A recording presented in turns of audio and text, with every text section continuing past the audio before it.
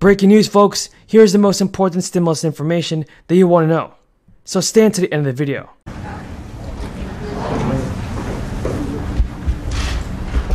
Well, folks, thanks for coming in. I was telling my cabinet before you all came in that when I was a kid in grade school and high school and college, one of my closest friends was a guy named Pete McLaughlin. And if you're real basketball fans, he was the sixth man on the Reardon and Walker team at Providence College back in the late 60s. And anyway.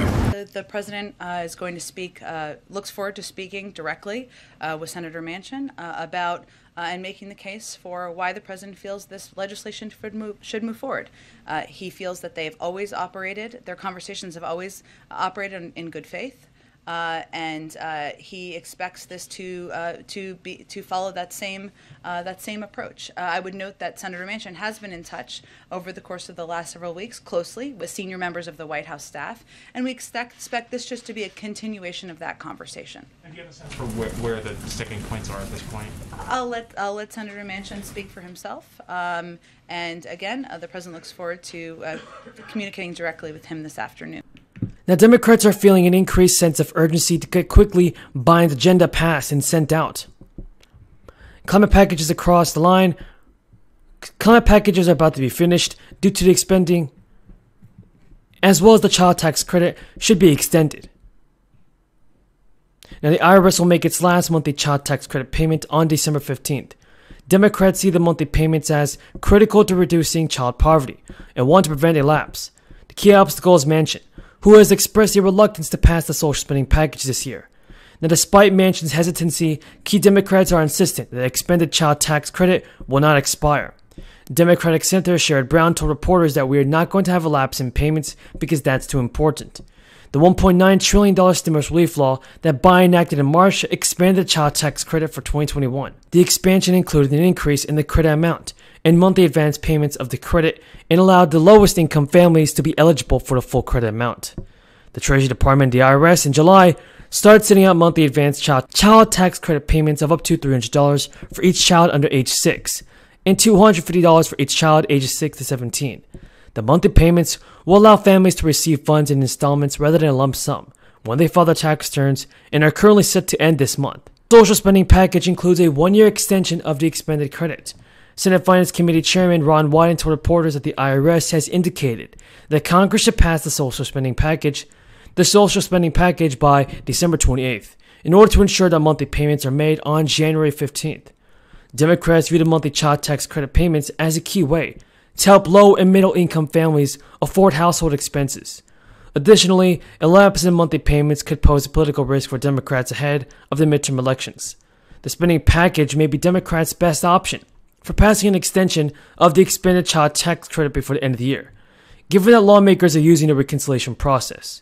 A standalone bill with a temporary extension could face challenges getting enough Republican support to bypass a filibuster. And by the way, everybody, residents in Maryland are eligible to receive payments under the new States Relief Act, and thousands have not cashed in on their checks. Under the measure, qualifying families are entitled to receive $500 checks, and a total of 422,000 Maryland residents were eligible to receive the state payments, 98% of whom received the payments in February. However, a spokesperson for the state of Maryland told reporters that about 8,000 of the payments have been returned. The state sent the funds via direct deposit for eligible residents. And once your information has been verified, checks are not issued immediately. It means that if you act today, you should be able to receive a check or at least have yours reissued before Christmas. Residents in Maine, California, and Florida may also receive surprise payments in time for Christmas. The Maine governor announced a program to send one-time payments worth $285 to over 500,000 residents. The first round of payments was sent last month, and the state will continue to send more to the end of 2021. Thank you again for your support, everybody. If you have any more questions about the fourth stimulus check, then leave them in the comments below. President. Republican leader. I ask consent that further proceedings on the quorum call be dispensed with. Without objection. The tornadoes that hit Kentucky this past weekend were some of the most widespread, severe, and devastating in our state's history. It's still difficult to comprehend the vast scope of this storm. Nearly 40 tornadoes touched down across 6 states. One tornado in Kentucky stayed on the ground for over 200 miles. 200 miles. This was potentially the longest continued path of any tornado in U.S. history. Towns have been reduced to rubble. Families are picking up pieces of their shattered lives. Most tragically, our governor announced today that more than 60 Kentuckians are confirmed to have lost their lives. Many more remain unaccounted for. This is the worst storm to hit Kentucky in my lifetime. The tornadoes caused considerable damage in 15 counties all across the Commonwealth. Thousands lost their homes. Tens of thousands are still without power. This was, in the words of one meteorologist, the worst-case scenario for destruction. And it came during the Christmas season. Families are supposed to be gathering soon for rest, relaxation, and reunion. Now so many Kentuckians are facing exactly the opposite. The whole country is becoming acquainted with Mayfield, Kentucky, likely our hardest hit city. Mayfield is a town of 10,000 in the Jackson Purchase. It's been known for the beautiful Greek Revival facade of the Mayfield First United Methodist Church. Now First United is completely gone, and the town is literally leveled to the ground. Mayfield's candle factory was operating in full swing this weekend to keep up with the Christmas demand. It was once a mainstay of the community, employing hundreds.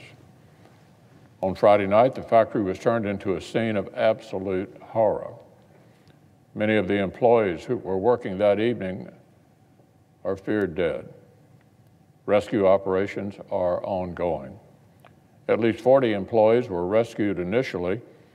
One was saved after being trapped under 5 feet of rubble for hours. The devastation there is absolute. The tornado was so powerful that it ripped 27 train cars off their tracks in Arlington and scattered them across a field.